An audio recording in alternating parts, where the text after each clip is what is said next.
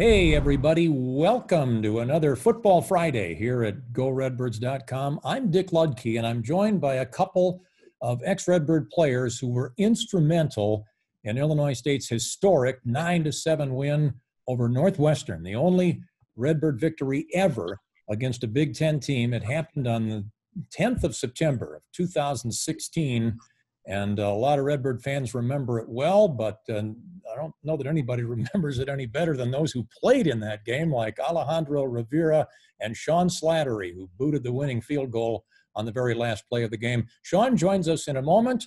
Alejandro, welcome. How are you? What are you up to these days? I'm good. Thanks for having me.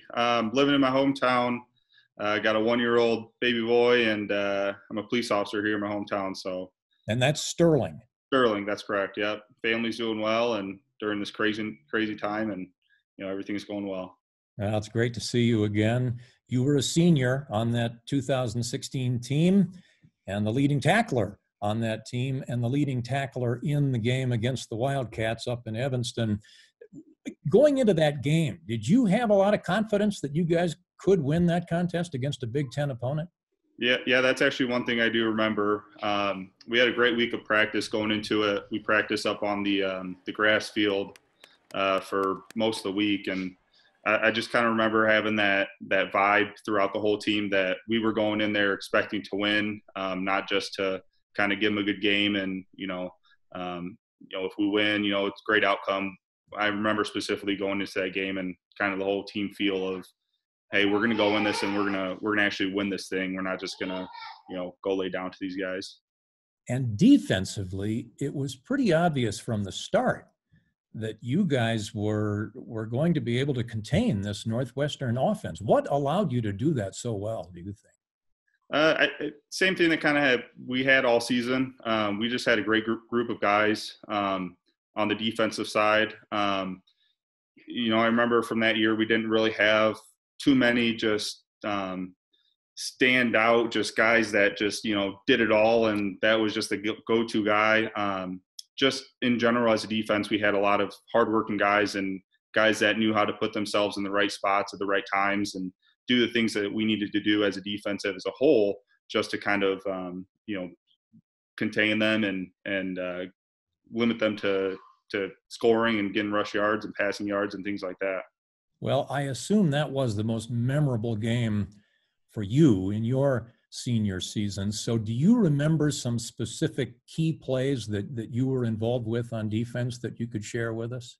Yeah, I think I remember two specific plays. One play they were going, I can't remember specific yard. They were probably like the 30-yard line, and they tried to leak their running back on a wheel route into the end zone and try to hit him on a touchdown pass. I remember that. My responsibility was just to cover him man-to-man, and if I remember correctly, they overthrew it. And, it was just one of those things where they were trying to single me out, and I responded, and, they didn't get a touchdown. The other play I remember, they were running a play away from me, and I scraped over the top, hit the lineman that was trying to come out to me, kind of knocked him on his butt, and then made it in on a tackle. And if I remember correctly, I think it was I don't know if it was me specifically or a couple of guys, but they fumbled on that play and then they recovered it. But Right. Those are the two plays I remember specifically me being in on that kind of made a memory for me. Well, it was a 6-0 lead after a late first half touchdown, George Rivera scoring on a run. And finally, they did get it into the end zone. 9 minutes to go in the game. You guys had played so well defensively until then. And after that, there were 2 possessions for each team before the Redbird possession that produced the winning field goal. So you had 2 really critical defensive sequences, both of which were 3-and-outs. Talk about the pressure that you guys had to feel, knowing that you had to get the ball back for your offense to have a chance to win the game. Yeah, one of our kind of mottos the whole year, Coach Back, is always, next play, a mentality, and that's kind of the things that he's preaching to us. He's a defensive-minded guy, so we took that to heart. We knew that even though they scored, we still had to respond and that we weren't out of the game. So kind of knowing that when it got down to crunch time, we just knew we needed to get the ball back into our offensive hands, and we trusted them that they were going to, respond. You of course had a great game, but so did so many of your defensive teammates. Dalton Keene is a guy I remember who had a really good contest. How about some other guys who really came through in that game? BJ had a good game. Yeah. I think he liked being back out there on the Big Ten field and had the Big Ten feel to it. So I remember him having a good couple plays. Kind of the guys you mentioned. Just as a whole, we just kind of all responded and did what we had to do on defense to, come out victorious. Well, it was a wonderful performance, just a dynamic victory against a Big Ten team. Alejandro, thanks so much for spending a little bit of time with us. We're going to welcome Sean Slattery to this program in a moment, but let's set up the situation. 7-6 was the score. I mentioned that the touchdown that George Rivera scored, but the extra point missed by Sean Slattery, the guy who wound up being the hero of the game. He didn't feel too good about that one, I'm sure, especially after Northwestern scored in the fourth period. They made their extra point, so down 7-6. And Alejandro, you and the defense made those two big stops and gave the offense one more chance. They got it with 3 minutes to go. A great sequence. Jake Colby completing, I think it was all 7 of his passes on that drive, 7 for 7, and got it down to the 16-yard line for a 33-yard field goal attempt. The final play of the game, and here's what happened. And junior Sean Slattery, the kicker. Here we go. Snap good. Hold down. Kick up. It has distance. It is good. And the Redbirds win the game. It hit the upright. It hit the left upright. And the Redbirds have won the game.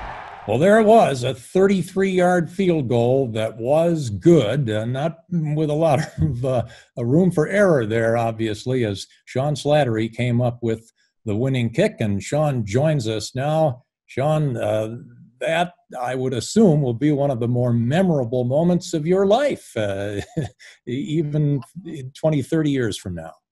Yeah, no doubt. Definitely the craziest game I've ever been a part of, for sure. Well, I mentioned earlier you had missed an extra point field goal attempt.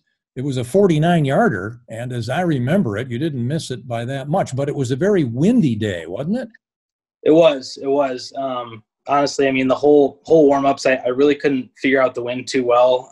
Definitely not used to playing in, a bowl like that. And, it's always a swirling type wind in a stadium like that. And I knew that going in, but, it was kind of hard to figure out. And then, of course, like you said, the missed extra point didn't help anything, but got it done in the end. So worked out. So talk about on that final drive.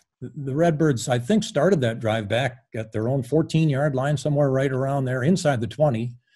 And it was pretty obvious it was the last chance for the Redbirds to get it done, down 7-6. And the offense starts to move it up the field. I remember Anthony Warham making a big catch. Morera had a couple of good runs. Colby, as I said, 7 for 7 completing passes. What was going through your mind at that point? I mean, you're obviously hoping that they get into position to give you a shot at a field goal, although they could have scored a touchdown to win it, which would have taken the pressure off of you. What were you thinking about as that drive developed?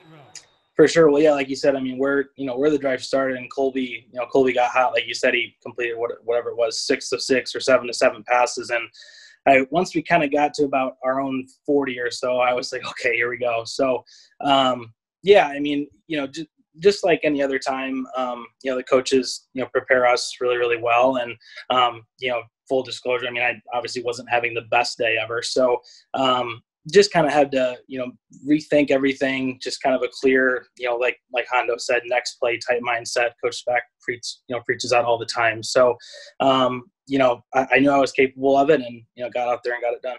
Were you doing some practice kicking on the sidelines as that drive developed? I was, as much as I could. I was just kind of trying to keep my nerves down, as much as possible.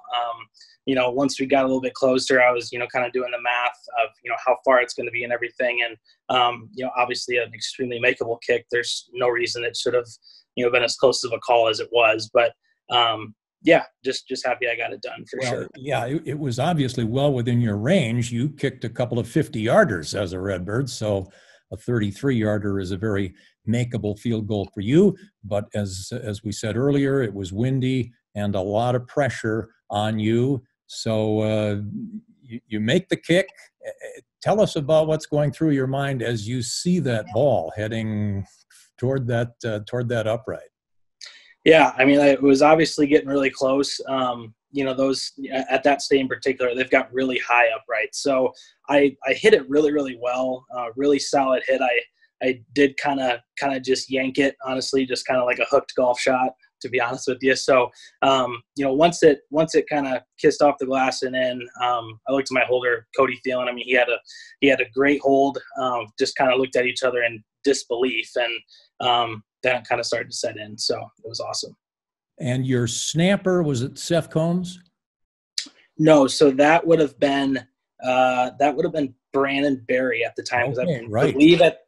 Because I believe he at was the the time, short snapper and Combs yes. was the long snapper. Yeah. Yep. Well, those two guys, of course, were a part of it, as was everybody on the field. You tend to focus on the kicker, but it's 11 guys out there making it happen. But you were the guy I was absolutely. I was always just super lucky with having great snappers and great holders. Seemed like I had a different one every year, but all of them were awesome. So it worked out really well. Well, what a victory it was. Now, Sean, tell us a little bit about what's going on in your life right now. Yeah, so I'm actually still living in Bloomington Normal. I actually work for a medical supplies company. So really enjoyed it so far.